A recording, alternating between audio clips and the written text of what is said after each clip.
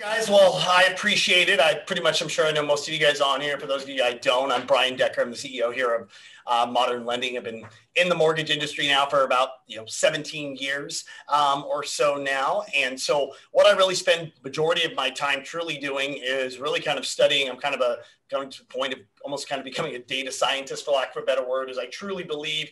And as I've kind of matured in my career, I've been able to make some really, life-changing, investments in a way because I've been studying the actual numbers. And one of the things I'm trying to bring you guys, I do this about 4 times a year for you guys, is bring you guys some kind of real value. And so the first thing I'm, really want to start over, I'll kind of give you a kind of a synopsis of everything I'm going to be going over.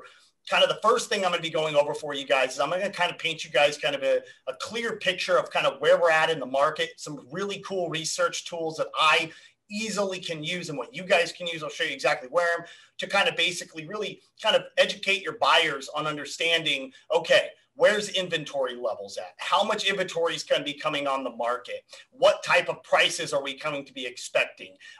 What markets are really, really hot for your investors? Because I'm going to be kind of going over that truly. I know a lot of people have been kind of not really pushing investment properties on people, but I'll tell you guys right now, from somebody that does own a lot of investment properties, the 2 most recent properties that I put up for rent, one of my properties here in Riverside and my second one in Texas, I had over 50 applicants for tenants within the first 3 days. And the market rents on what people are getting, even properties here in SoCal that used to not cash flow, are cash flowing like crazy. One of the investment properties I picked up in Riverside for about $405,000 I was going to do as a flip. I actually completely renovated it, and I'm deciding to keep it because stupid rent on the thing I'm getting is about $3,800 a month on a property in Riverside. That's probably worth about $575,000 even after my renovation. So I'm going to kind of go over that with you guys. I'm also going to kind of let you know some basically really great ways, an actual real kind of 2 programs I want to highlight. First, actually down payment assistance program that actually doesn't suck for once, and then number 2, kind of how to use down jumbo programs, and then really kind of find into something. I'm watching you guys, a lot of you, both on the buy side and the sell side, the way you guys are waiving appraisal contingencies and loan contingencies on the buy side as you guys are writing it up. You're really protecting your buyers on it if it's actually really removing those contingencies. But on the listing side, I'm going to kind of show you guys what you guys need to expect and actually have the buyer's agent send to you guys if you guys really want those waived, because the way everybody's doing it just on the RPA itself is incorrect. So I'm going to go ahead and get started, directly on these items right here. First thing I want to basically kind of really walk through you guys on something that is very, very underutilized. And one thing that I specifically really go to is this particular report that is done by Zillow. I know Zillow, our best friend, of course, everybody loves Zillow on this call, but what I want to actually show you guys is a really cool way that everybody can utilize to really understand exactly what's going in the market. These reports come out the middle of the month for the preceding month, every single month, and it gives a really, really, really great overview. And it really wanted to kind of start everything off. So as you guys obviously kind of know, in May was the first month for, I believe, since middle of last year that we actually saw inventory tick up a little bit. We got about 4% overall in the United States over month appreciation. Home appreciation obviously broke new records. Depending on the markets you're looking at, appreciation went up anywhere between about 9% and 21%, depending on the market you have. Obviously, as you guys can see right here, homes typically stayed on the market for just 6 days before selling last month. So 6 days on market across the United States. And for sale inventory obviously rose about 3.9%. So this link right here on Zillow, under Zillow Research, you get to go in here and you right under here under the market report sections, click it and bring it down. And then what's really cool is you can then come down here and select every single major market in the area. This by far has been the best aggregator that I have found of any free data information site, so you can figure out what's going on exactly. And it gives you, and it highlights obviously some major markets. Just a year ago, 3 relations markets, it tells you which ones have the largest declines. And so what I'll go ahead, and most of you guys on this call are in the Riverside County market. So this is the first thing, obviously, I really want to kind of paint what you guys can kind of see. So the first thing, the most important thing, what this does is gives us our for sale inventory right here in the market. Let me wait for this to actually load real quick. Okay. There we go. Okay. All right, here. Okay, let's pull it down. Let's go to Riverside. You guys can see all those markets and we'll go through it. So here's Riverside, basically county information. Let's go ahead and load this up. Come on. I know because we're streaming. Okay, here we go. So tells you right now, as we can basically see, currently in the market in all of Riverside County, we have 10,780 houses that are for sale. Okay, to give you guys kind of an idea from a monthly absorption standpoint, we're looking at roughly about a 3-month supply of houses. 3-month supply. A healthy market, it's between 6 and 7 months of supply.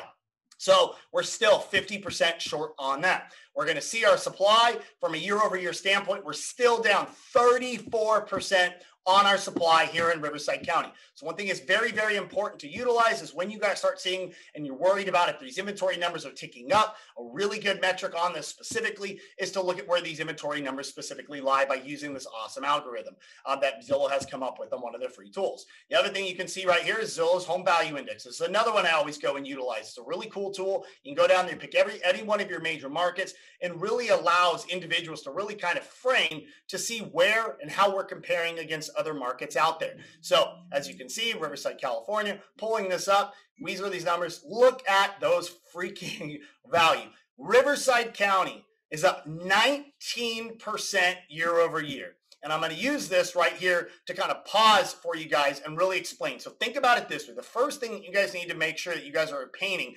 not just towards your first-time homebuyer clients, but also really going ahead and painting towards your guys' clients that are investors is this.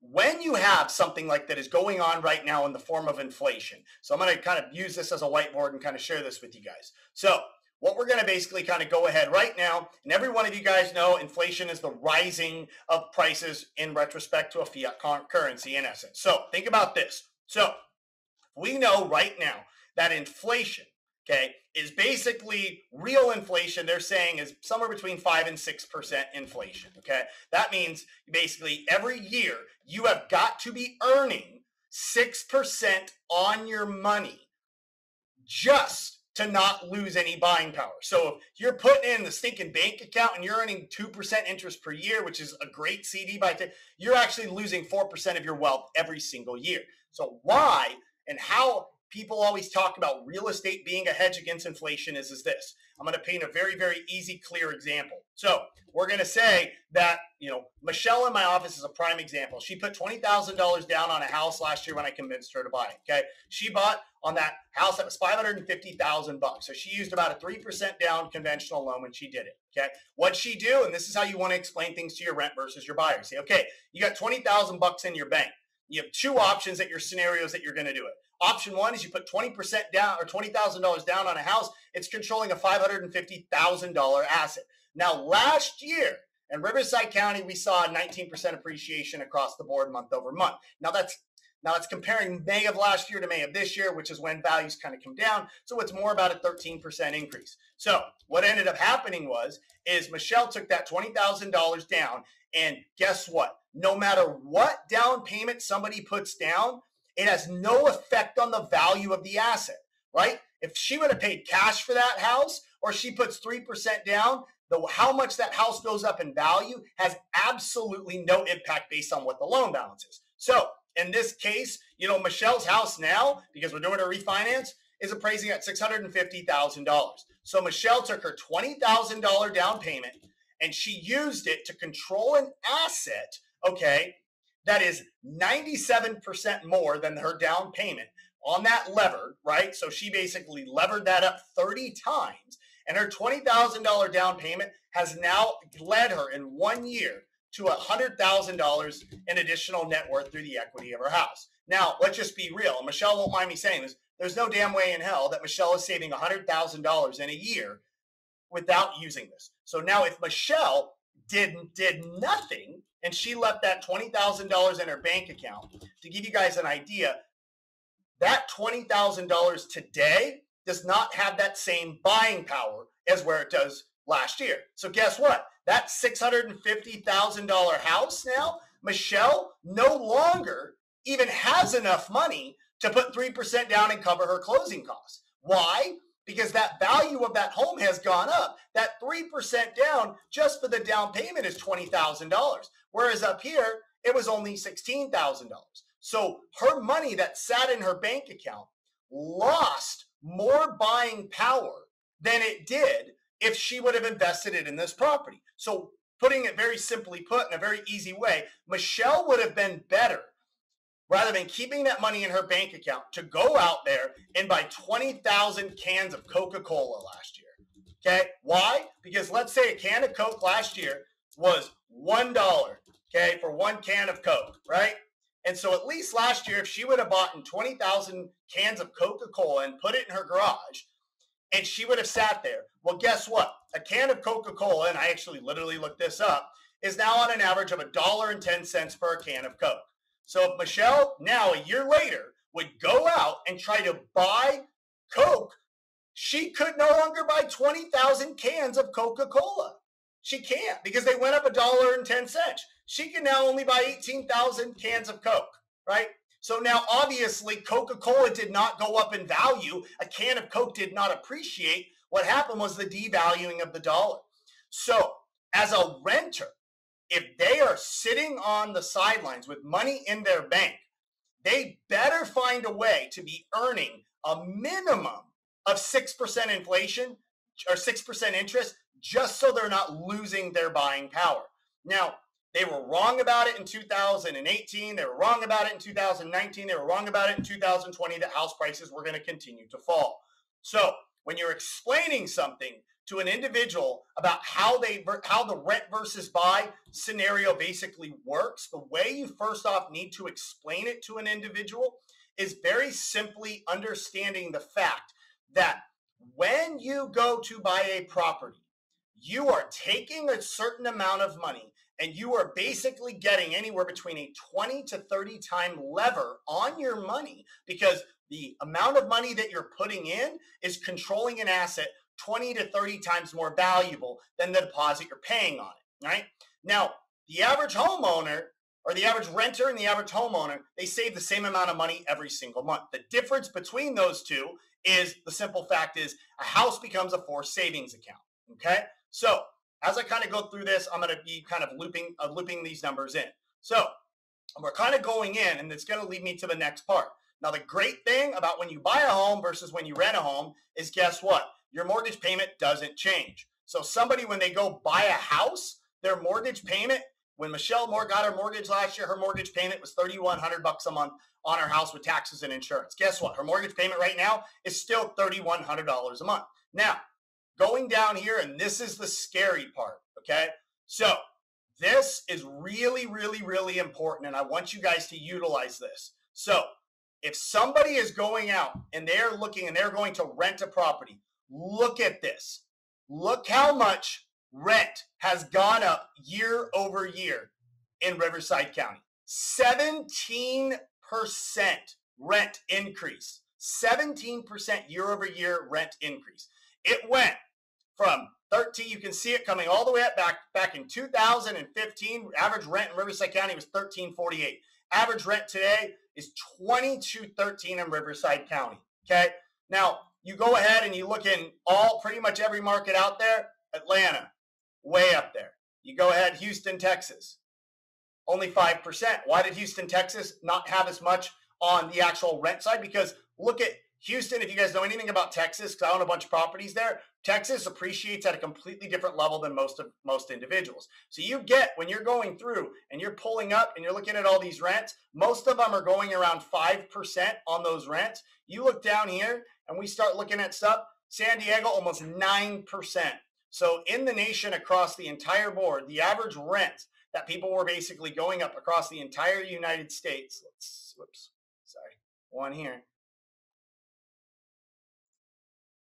is 5.4%. So we're almost 3 times that amount. What does that mean? Is because what happens is when you are going through and when somebody is buying a house, okay, what's going to happen is their actual mortgage payment, let's say your mortgage payment is a total of $3,100 a month. Okay, and let's say that house that she could have rented was $2,800 a month, for an example. Well, guess what? At even a rental rate increase of 6% per year, okay, by year 3, her mortgage payment on that number is over $3,200 a month. Okay, so it's that short-term sacrifice for that long-term gain. And that's one thing that people need to understand. They need to understand how aggressive rents are going to be basically rising. Okay, so let me come back here. Let me go. I'm going to show back to my screen specifically here, and I'm going to walk you guys through. So, by the way, first tool that you guys definitely need to be looking at right here is you really need to use the Zillow research. It is unbelievable the amount of stuff that you guys can be able to see and be able to do. It's looking ahead at house prices, home sales, gives you all these basic data on where our actual home sales are at, how much our year-over-year inventory is, and it gives you that market pulse at the middle of every single month. And it is a really, really, really rad report to basically go ahead and do. Now, the next thing I want to kind of walk into you guys, I want to continue to debunk the amount of actual delinquencies that are basically coming in. So, another really good source, if you guys want to know, if you go to blackknight.com, and when you go to blackknight.com, you click on the data reports, you come down here, and it gives you the press release. It comes out every single month, and it's an amazing, amazing thing to be able to do. So I want to kind of go over this for you guys right here. So I'm going to go ahead and zoom in on my screen so you guys can see this right here. Okay, there you guys go. Okay, so to give you guys an idea, and I want you guys to basically break down the exact amount, because one of the big things that everyone keeps talking about very specifically is the amount of foreclosures and forbearances and all these things that are coming up. So first and most importantly for you guys, I 100% do believe that the actual forbearance of a moratorium will be ending by this year. They will not be extending it. I think they'll probably go through September, and they will not be going and extending it for that amount. So to give you guys an idea, foreclosure starts are down 25% year over year. So when everyone keeps saying, oh, these foreclosures, they're gaining and gaining and gaining. Yeah, foreclosures went up 2% month over month, but they're down 25% year over year. Okay. So, and you're going to see pre-sale inventory rate. This means short sales down 26% year over year. You know, loans that are 30 or more days past delinquent, 39% year over year that is going and gone ahead. Now, foreclosure sales that have gone as a percentage that are over 90 days old, they are up for foreclosure sales. But why? Because guess what? It takes a longer amount of time to actually have a foreclosure go into sale, right? When you foreclose on a property, it takes months and months and months and months and months before it hits the market. So obviously, we are up from an actual year-over-year perspective, because foreclosures that were being sold last year, those are people that were in trouble way before COVID days. However, month-over-month change, we're down another 12%. So here is where it's very, very important and what I want you guys to kind of see. So do not let people basically say that. So the number of properties that are 30 days or more past due or in foreclosure right now is 2.6 million. Okay, so 2.6 million homes are 30 days past due. Okay, I've gone ahead and I've gone over it before. You're going to have less than 10% of all of these homes have less than 10% equity. So even if, let's say, we are something crazy, and mind you, the very, very peak of the financial crisis, we saw roughly about 35% of houses that entered into pre-foreclosure hit the market. These are only 30 days past due. Okay, the number of 90 days or more past due, but not, are we at 1.6 million? So let's say worst case, absolute worst case scenario, we say 25% of all of these hit the market. Okay, that is a grand total of 400,000 houses. Okay, 400,000 houses will hit the market as a possible foreclosure. Well, we very well know we already need twice as many houses that are currently listed for sale right now. We're sitting right at about 1 million in inventory. So we really need about 2 million houses listed for sale. Okay, 400,000 isn't going to do, you know what, to the actual thing. So use this, use Black Knight, use these statistics, teach your individuals, whether that is renters, whether that is investors that are saying, oh, I'm waiting for all these foreclosures to go. What you really need to be showing them is what those rental rates are doing and the massive shortage we're going to have in renters, which I'm going to go over here. I mean, massive shortage we're going to have in rental homes for sale. That's something I'm personally really dumping a lot of money into right now as well. Now, it also tells you, basically kind of breaks down on here. So you're going to see when you want to look at kind of what are the best states. So you can see these are the states that are the actual very, very, very best by actual default rate. I mean, you're looking at this by, you only have 2.5% of all the homes in Idaho that are currently in forbearance still at this. So go Idaho, go Colorado, go Utah, go Montana. All of those are doing very, very, very good. Here's your higher end states that are 95% more delinquent: Mississippi, Louisiana, Hawaii, Nevada, and Maryland. Those are your heavier states that are obviously having the higher percentage of those. And then here's your turnaround states down here. So as you can see, all of those states, I'm a big proponent on Florida. I'm a big proponent on Arizona, big proponent on Idaho and Tennessee as well. Okay. So another resource that you guys can basically go ahead and use. Now, the other thing I want to walk you guys through is basically here. So what we're going to go ahead and do is we're going to basically start, and this is a really, really important piece of information. So here is something that we basically have is housing starts. Okay. So let me go ahead and I'm going to pull this up. Let me just move this bar. Okay. Here we go. Okay. So, and this is something that we have is a big, big, big, big issue. Okay. So you guys can see this. So what this is this is the number of housing units that have been basically started. It's right on Fred. If you guys don't use Fred is the St. Louis's Fed's data. It's free information. It's the very, very best information that you can get on data for basically trends in the market. It's literally just go to St. Louis Fed, click on data. Fred is the search engine you can use, and you can type in anything you want. And I have a bunch of that stuff here for you. So what this shows is, look at this. We have always in the United States been building between about 1.2 and 1.6 million houses per year. And obviously we've gone as high as 2.4 million. We've always done that trend. Now, down in the early 90s, we had a little bit of a dip down here when we hit that recession, but we've always been building that. Look at this. And people wonder why we're having such a housing problem and a housing shortage. Look at this. Starting in 2009, okay, realistically about 2009, and I've said before, we could not deliver houses. So we have this massive, massive, massive shortage. Once again, further shortage when COVID happened. So basically, we cannot build this out of this. So this is a great article on Bigger Pockets. If you guys do not subscribe to Bigger Pockets, it is a very, very, very good. So you guys can see right now, currently at the end of April, we have home sales. We're basically down 36%. Why? Because there was no freaking inventory. Because it is not that people aren't wanting to buy, is that we are down to only a 2.1 month supply of houses. We've gotten that up to about 2.5 months, like a little over 2 months that I basically said. So we physically are not going to build our way out of this. Now, one of the things that you're going to basically, let's see, here we go. Okay, perfect. So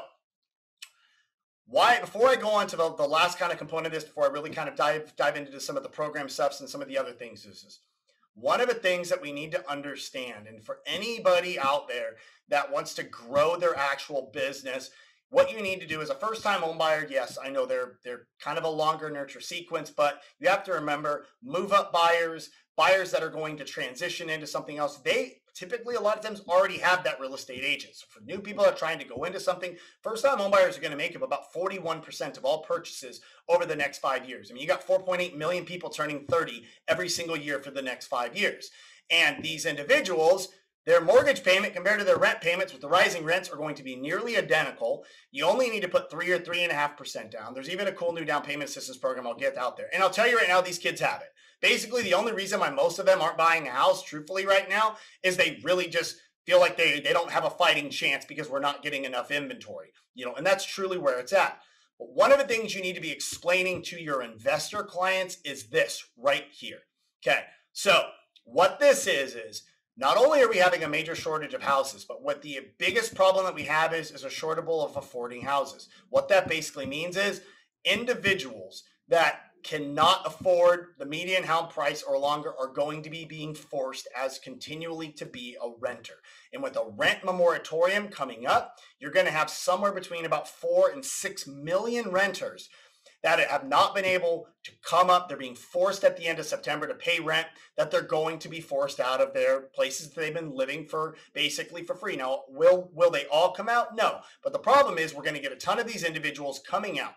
And what we're going to basically see, to kind of give you guys an idea, give you guys right now, back in the day, 34% in the 70s and 80s were all houses were built as affordable houses. 34% of homes completed were basically built as affordable housing. Okay, 34%.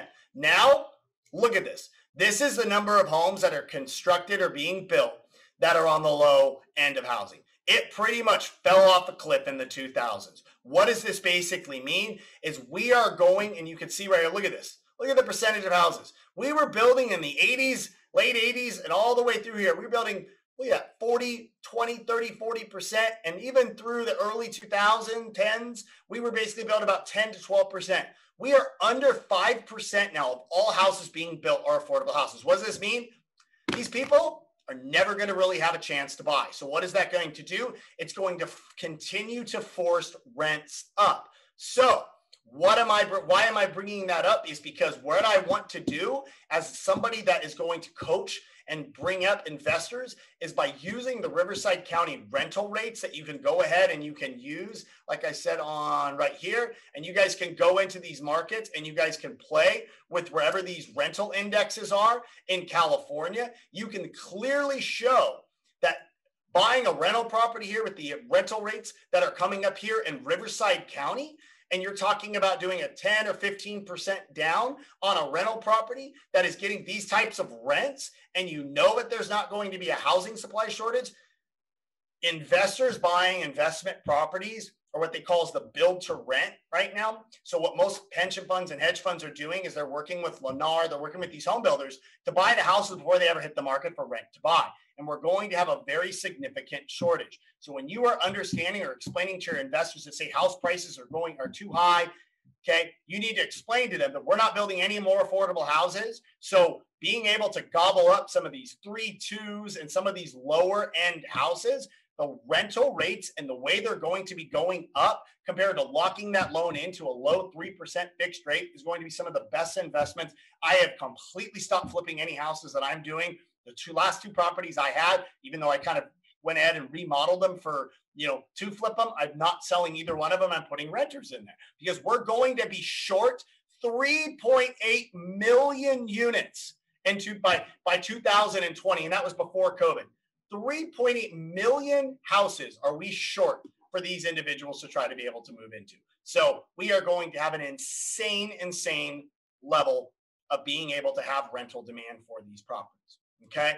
So kind of going back to, any questions on any of that stuff, Joe, before I kind of go into the next section? Yeah, I just messaged you one question we had from Misty Cochran. Okay. What this is Bigger Pockets uses a really cool thing. And what they've done is they've matched where this comes into, which is basically income growth and population growth, and they put a list together. So what this list is in order of is the largest income growth combined with rent growth in the country. Now, obviously, when you look at these, you also want to come down and you want to go ahead. When you do these, it gives you the median income, the new median income, what the rental income percentage is, and all of these items, and puts this in.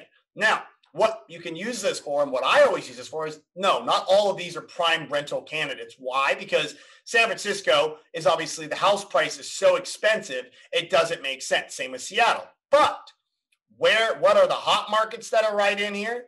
You got anything that is in Florida. You got Miami, Orlando, Port Lucius, Cape Canaveral. You got Utah. You got Reading, Pennsylvania. You got Reno, Bloomington. I'm not a big fan of Portland, Oregon, personally, with all the nonsense that's gone over there. So I scratched that out of my list. You got Midland, Texas, Katy, Texas, Bonton Beach, Florida. I'm not, like I said, Oakland, not a big fan. I personally am not. I try to buy in states that are landlord-friendly states. Fort Myers, Denver, Colorado, and Charleston, South Carolina. Those markets right there have the largest income and rent growth perspectives out there.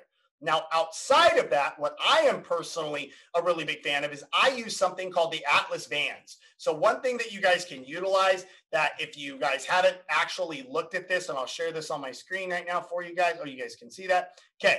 So Atlas Vans. So if you type in Atlas Vans, and then you could, let's see, Atlas Vans report. Okay.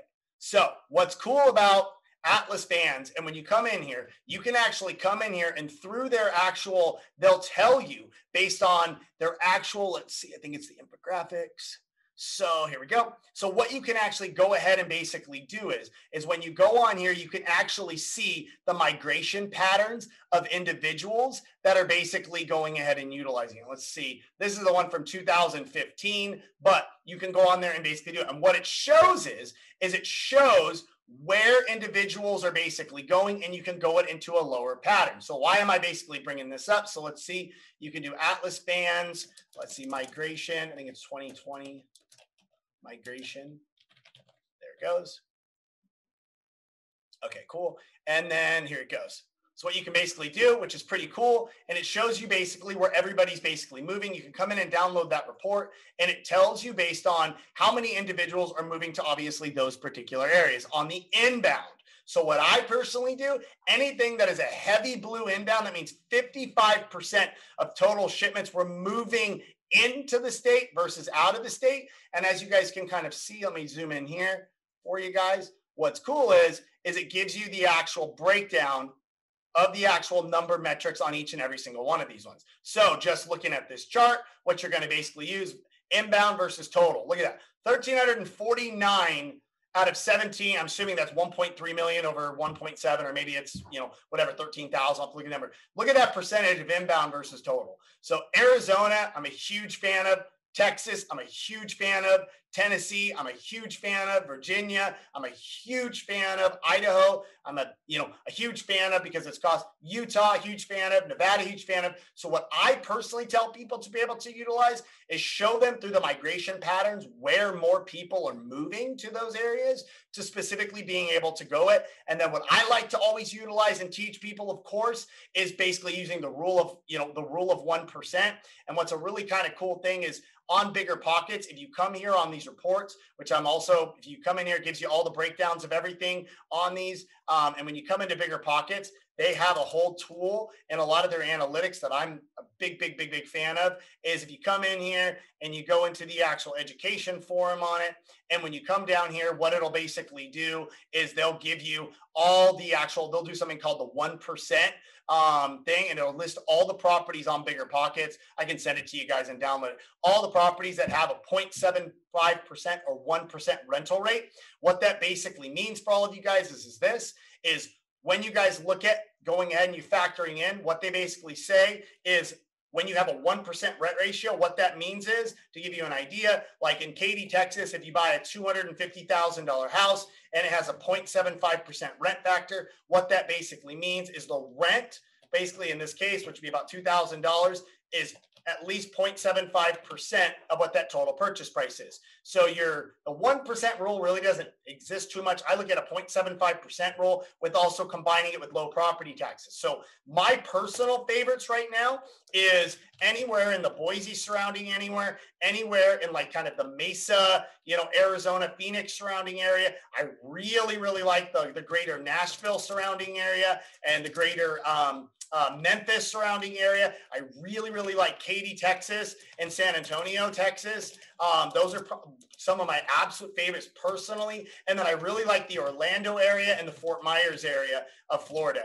So these are all the areas myself personally where I either own a rental property or I'm currently searching in those rental properties because they have the highest rental ratio. And what a client needs to be able to do, they need to understand about taking cash out of their property and actually using that, because that equity is just sitting there. So most people, what they can end up doing is pulling that cash out of the property. And let's say their mortgage payment was $2,000 a month and their new mortgage payment is $2,400 a month. That $400 a month increase, based on if you're going ahead and you're getting a property and you're putting 20 or 25% down on that property, in most of these states, you're going to cash flow between about $250 and $350 a month. So that higher mortgage payment is 100% completely offset there. Not to mention all the depreciation of that rental property is a further tax deduction. So it's really going to result in a net zero. And then two, guess what? Somebody else pays off your mortgage payment for you. And then, in 20 years, however you set it up, now you have a free cash flowing property. Most of you guys probably from the buyer's agent side, when you guys submit an offer, and you write waive contingencies for your appraisal, right? You'll mark the no on your RPA card form, right? Or if it's loan, you'll put no loan contingency.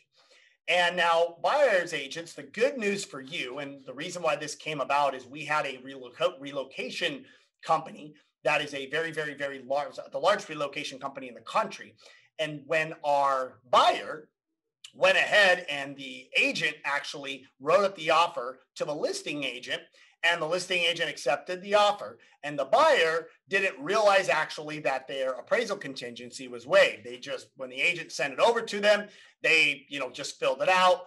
The buyer didn't even realize that, and he put an offer in like $75,000 over what it was listed for, and this was like a $550,000 house. So the buyer was just kind of upset about it. But the relocation company attorney that was looking at the actual RPA said, well, it doesn't really matter. I said, because legally, based on CAR, that if the actual contingency release form is not completed and submitted like with the offer, so you guys know when you guys, sign off your contingency, that if you don't actually submit the form waiving the appraisal or waiving the loan and submit it on the contingency release form when you submit it with the offer, by law, you can still back out over that appraisal or loan contingency, that the contingency is not considered removed based on that form. It was this long, lengthy negotiation because the buyer on their side is a super anal engineer. And so the relocation company attorney got involved and said, this doesn't really matter because if it's not done on this form, we actually called to verify this over at CAR, and they said, absolutely, indeed. Why am I bringing this up? Because buyer's agents, for those of you on the call, when you guys waive your appraisal contingency and you don't do it on the separate contingency form, doesn't really mean anything. They're not, if it ever went to that thing, the buyer can still back out for the appraisal because it was not done on the appraisal, the actual contingency release form. Now, listing agents, if you want to hold those buyers and those buyers' agents, feet to the fire, you need to make sure that they submit that contingency release form with the offer on the separate contingency release form. So even myself, who's been in this industry for 17 years, I had always kind of wondered why that form wasn't being get done, but I'm not a realtor, even though I have my license. I don't do that. So I wanted to make it a very, very, really important point for all of you guys on here. And I even got all of the information directly from the attorney that reviewed it. Let me pull this up for you guys. So, and I can right here, let's pull this up. So I had Nathan in my office write this up. So I'll send this out to you guys for basically the difference between passive and active contingency removal being the exact CAR form. No form has been submitted. The contingencies are still in place if it is not on your separate contingency form. So I'll send this out to you guys, but I thought it was very, very, very important, obviously, for you guys know. So for listing agents, anybody, you are actually getting those offers, accepting those offers based on the fact that you are assuming those contingencies are released. Let me just tell you, if they are not on the separate contingency release forms, those contingencies are still in place per CAR. So that was something kind of cool to be able to utilize on it. Any questions on that? Does that make sense? We do have a question from Peter. If you have an investment property now, can you do a cash out refi to use that money to purchase more out-of-state properties? Yes, 100%. You can, on an investment property, you can do a cash out refinance all the way up to 75% of the value of the property. You can use new value of a property after 6 months on that property. So let's say you bought a property at $300,000. Now it's worth $400,000. You can do a cash out refinance up to 75% of that dollar amount. Use that cash out and buy out of state properties. And I personally went and got licensed in every state that I am buying properties in. Just so one, I could do all my own loans, and then two, obviously I can do all my own purchases there as well if I need to. And so we went and got licensed in Tennessee, Florida, Arizona, California. We've obviously been Nevada, Utah, Texas, Idaho. There's 8 total, 6 are live now. And with Utah and Nevada coming on board no later than the end of next month, everything's approved. We're just waiting for them to get caught back up for COVID. And then the last one we're going after as well is North Carolina for that specifically, just because I went and everywhere that I knew had great inflows for migration patterns, as well as obviously very, very pro landlord friendly states. And that's the big thing about, especially all these agents that are on this thing. Like, that is the difference, truthfully, between a really good agent is somebody that actually has a network of investors or individuals they work with. The problem is why most don't is because they're not confident in educating themselves, and they feel like if they get an investor on the phone that they won't necessarily know what to do. And so by utilizing some of these tools like Zillow or Bigger Pockets or these tools and the Atlas Vans migration line patterns, you can really start to educate yourself on it. And mind you, if you're working with an investor here and you want to refer them out to buying a house in Tennessee, sweet, make your real referral commission, and get it and build a great relationship with an agent out there that sends you stuff out here. And mind you, don't get me wrong. Like, there are some still great investment properties here in California. I mean, the desert area, you can get some great stuff out there, whether you want to do some short-term rental stuff on it or even just longer-term rental stuff out there as well. Like, Rams Hill in Borrego Springs is one of the best short-term rental markets in the country. So Rams Hill is this private golf community out there in Borrego Springs area. I have a couple buddies that own properties out there. They bought for like $400,000 to $500,000, and that they're consistently doing between about $6,000 and $7,000 a month in revenue on those properties. That's which is a great one out there. And mind you too, out here, if you're staying and the key is HOAs and high taxes is what screws you on your rental income to working out. But if you can get properties like that are in the lower tax areas of kind of of Menifee, that have been built kind of, prior to 2004, where it's like a 1-2 tax rate, low to no HOAs, stuff pans out. I mean, you're talking about a 4.2 that probably will run you, call it 460. You're probably talking, you're going to be able to get probably pretty close right now to about $2,700 a month in rent. That mortgage payment with 20% down, with everything all in on it, you're probably looking is going to be somewhere in the neighborhood of about $2,200 to $2,300 a month. So you're going to cash flow $400 a month on a property that's going to appreciate about 7 to 8% per year. Not to mention the rental rates continuing to go up. So, and then I saw something about senior rentals. I think senior rentals are great. The problem is most people can't buy them in 55 and over. There's very few communities out there that you can do that. So if you can buy in a 55 and over community, because, it allows you to be able to do that, that's a great resource to be able to do it. The other thing that's another really good way of being able to do it is if you can buy and you can actually get a property and buy it as your second home and convert it to a rental property, because then you can do it with just 10% down. Now, the rule for that is you have to be able to be at least 75 miles from your current primary residence, and it's got to be in a destination that can be considered a second home destination. So what a lot of people do to get into their first property is they'll put just 10% down as a second home, they'll claim it as a second home, and then they'll eventually convert it to a rental property. That way it allows them to get into the market with, one, at a lower interest rate, and two, at a lower down payment. Now, this isn't something that you can obviously do, and if you live in Temecula and buy it in Menifee, no, but this is 100% something you could do and buy it in Havasu, or, buy it in Scottsdale, or buy it, in Eagle, Idaho, or buy it outside of Nashville. And those are some really solid ones to be able to do. Now, the other thing I kind of really wanted to basically kind of go over with you guys specifically is I'm going to show you guys right on here. So one of the big changes I wanted to make you guys really aware of was a massive change. I put it up yesterday, a massive change with FHA. So one of the big things for everybody on this thing, if you guys want to put some content out there right now, FHA did the greatest thing that FHA has ever done for the 40 million people that have student loans. So the way it was with FHA is the most commonly used first-time homebuyer program, or just homebuyer program out there, right? 3.5% down, all the way up to $477,000 in Riverside County, or $822 in LA County, or $822 in Orange County. They now used to, if somebody had, let's say, $50,000 in student loans, they hit them with a $500 a month payment, even if they were in an income-based repayment plan paying $50 a month, or even if they were deferred, or any of those items. And that crushed people's buying power that had student loans. Beginning August 16th, the FHA will use one of two things. One, the payment that's being reported on credit, okay, as long as it's above zero, or if it's zero or in deferment, only 0.5%. So they now mirror exactly what conventional loans do. This is huge, because most individuals that have $50,000 to $100,000 in student loans, they make usually good money. But what was ended up happening is their student loan payments that we're using to hit them crushed them. Now, if they're in an income-based repayment plan, which most are, so somebody owes $50,000 in student loans is probably only paying $100 a month. So instead of hitting them with a $500 a month payment, now we can only use $100 a month. That gave that person $80,000 more in buying power.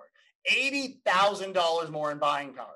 So that is super important to be able to kind of put some, good content out to everybody and all your buyers, because I'll tell you what, if you really, really, really want to grow your business, best thing that you could ever honestly do is start using content as king. So one of the things that I went ahead and made a valiant, very important part about 18 months ago to change was to go out and really put a ton of content out there. And I'm talking a lot of content. I came up with a content calendar. And what I basically did is I hired a guy. I brought in-house video, I brought all that. But for starting out, what you can do is you want to go on and you can literally go on Fiverr and hire yourself somebody that is a very simple graphic artist that will create you your own content. And if you committed to literally just doing, I guarantee you guys, picking a medium, and I would suggest Instagram or either TikTok, picking up Instagram, making 3 simple reels a week, okay? For all of you guys know, reels is basically like Instagram's version of TikTok. It's super freaking easy to do. You go onto reels, you pick a green screen out, meaning you could take a picture of any image that you want. And keeping current matters is a great realtor resource for constant information out there. Take a screenshot of it, you put it up as your background green screen, and you make a quick 30-second video, okay? You look up through using hashtag IG, and it'll give you the 20 most commonly used hashtags, do a reels, and start doing them 3 times a week, 15 or 30 seconds. And I'm talking dumb stuff, guys. I'm talking not complex stuff. People will eat it up. Literally simply is how to buy a duplex, how to buy a duplex with an FHA loan. Hey, did you know that you could use just 3.5% down and buy yourself a duplex? Then you can rent out one and have your mortgage payment be mostly covered by the other one. If you didn't know that or looking for a duplex, reach out to me. Or, hey, if you have student loans, as you know, FHA just made it a ton easier to qualify. Or, hey, are you renting here in Riverside County? Rental rates have gone up 19% in the last 12 months. Stop renting, get yourself into a home, happily can send you, houses under 300,000 and make that consistent pattern. You do the reels. Then what you do is you get somebody on Fiverr and you reach out to them. And what I do is every week on Sunday night, I send my guy about 7 or 8 articles that I like and or different videos or news sources. I send them to him and he creates them into carousels for me or infographic images. And then basically what I do is he gives me those infographic images and then I go in and I put them up every single week. I used to get no business off Instagram at all in any way, shape, or form. And now, like the Instagram and TikTok of loans that are coming in the door is now accounting for about 15% of the loans I'm closing. And I'm only 18 months in.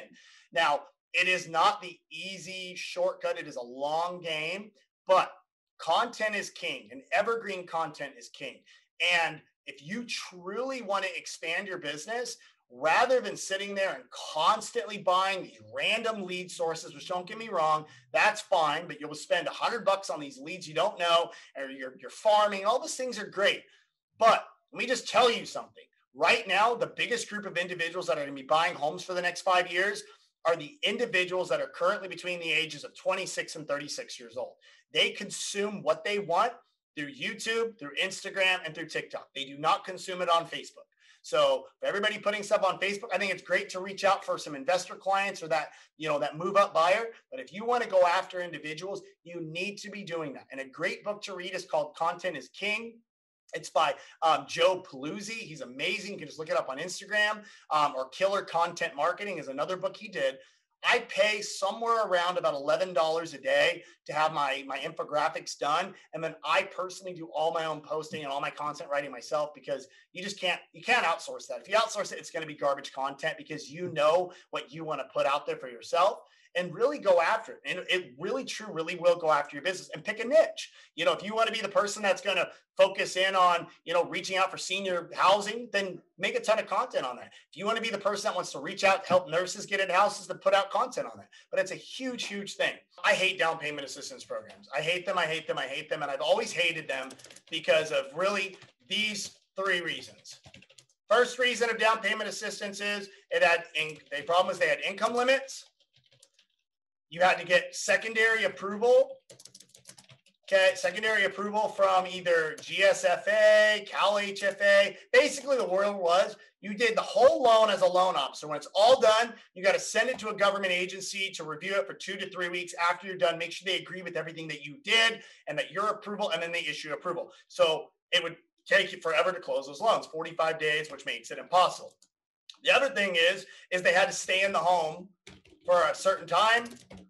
And then 2, for the certain time. And then lastly, what you ended up having to basically do is on those programs is the rates were outrageous.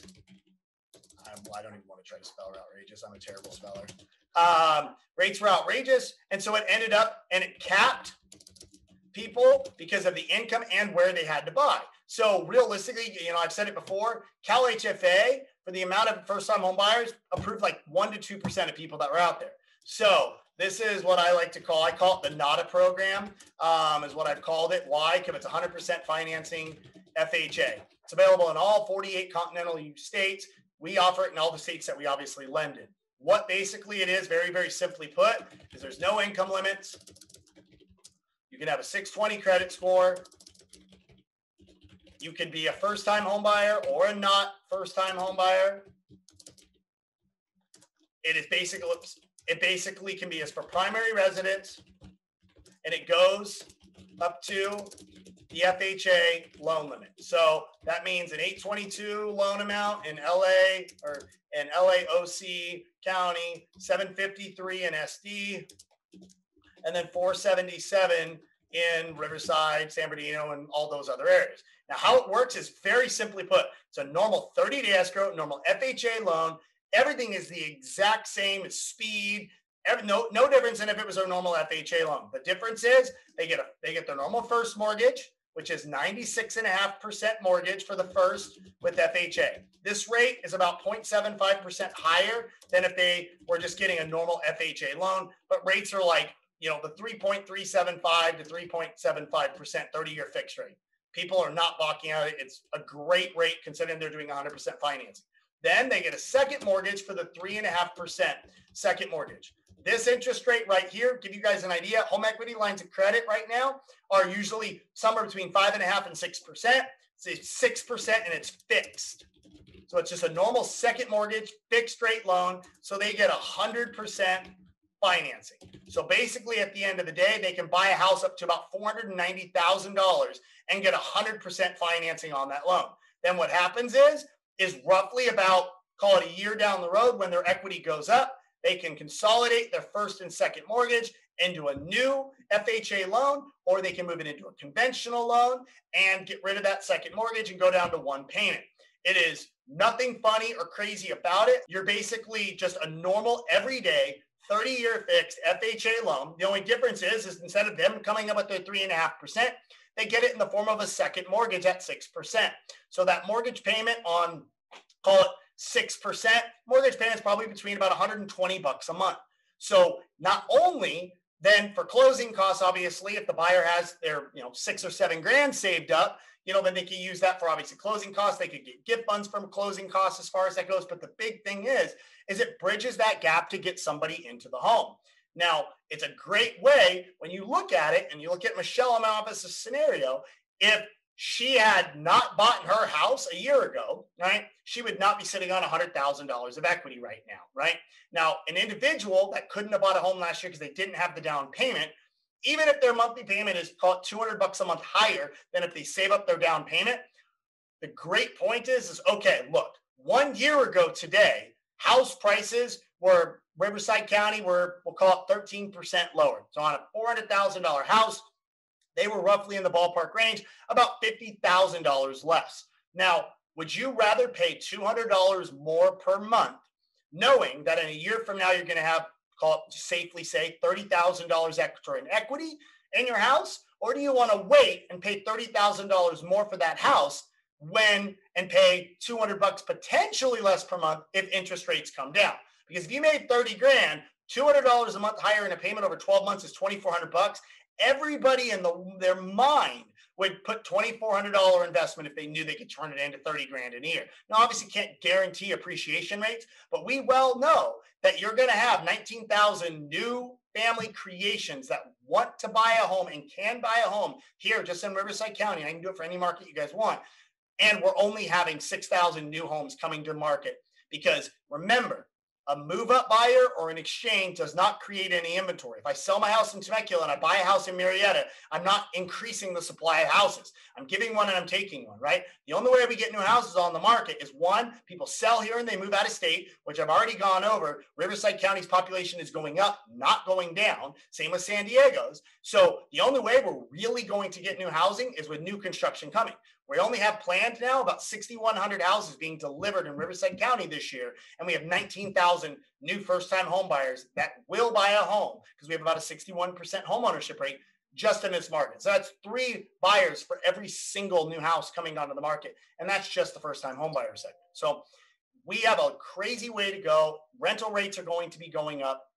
And the last program I want to kind of, hit you guys with as well is it's very, very cool. It's our jumbo program. I've been crushing it for some of you guys on here. I know a bunch of you guys on this loan. I mean, we just did one for, I know Abdul Saeed. I don't know if he's on here or not. I mean, we had docs out on that escrow in 12 days on a jumbo loan on a 10% down, $1.7 million with an appraisal on it. So, I mean, on this jumbo program, I'm not telling you, it's 10% down, no PMI, up to a $2 million loan amount, and we're closing them in 21 days or less. I mean, they are fire rates, and good luck trying to get your buyer with a jumbo loan approved with Wells Fargo or Bank of America. I mean, they're 60 days on there. Now, they could probably get a 0.25% lower interest rate probably if they have $1 million in the bank and they're going through Chase, but they're not going to do them any good because they can't get a house. I mean, we're literally and rates are good on the program. That one with 10% down, no PMI was 3.3% on a 30-year fix with no PMI and a 10% down jumbo loan. So, I mean, the rates are fire on that program. We're able to do like a 10-day loan contingency, 12-day appraisal on them, and we're getting them out fast. So for your jumbo clients on that, I'm telling you, that 10% down jumbo program is just ridiculous, and it's good on second homes. So that's the other really cool part is it's good on second homes, 15% down, no PMI on second homes up to 2 million too. We do it in obviously all the states we're licensed. So that's kind of everything I kind of had wrapped up for you guys. I'll take a couple minutes to answer some questions if there's any questions, Joe. Yeah, we have one question from Peter right there in the chat. If you want to. Yeah, let's see. Okay. If they have funds and are able to combine that with DPA to come up as a 5% down or the small portion cover column. Yes. So that 3.5% down can be utilized for both closing costs and or down payment.